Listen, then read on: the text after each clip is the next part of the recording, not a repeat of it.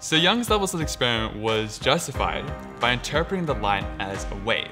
But one really interesting and slight modification we can make is by reducing the intensity of the light that we use all the way so that only a single photon of light is directed at the double slits. Okay?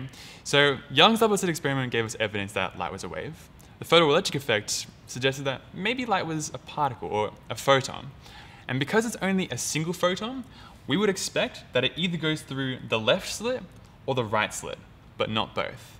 Okay? And if there's only one photon going through one of the slits, then we would expect that it has nothing else to interfere with, because there's no other light photons. So if it has nothing to constructively and destructively interfere with, it shouldn't be able to produce a diffraction pattern on the screen. At least, according to us. But does this actually happen? Well, as it turns out, when we actually perform this experiment, we slowly, gradually, begin to see an accumulation of photons in positions that look remarkably like bright and dark bands.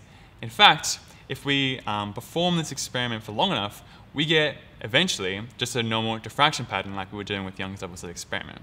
So this experiment provides evidence for the dual nature of light. On one hand, we have these photons, which are very particle-like in their nature, but when we send them through the double slit, they actually end up forming a diffraction pattern, just like we would observe if light was a wave. Okay, so here we have a particle exhibiting almost wave-like properties. So this is one kind of very informally explained way of demonstrating that light, and in fact matter as well, has a dual nature.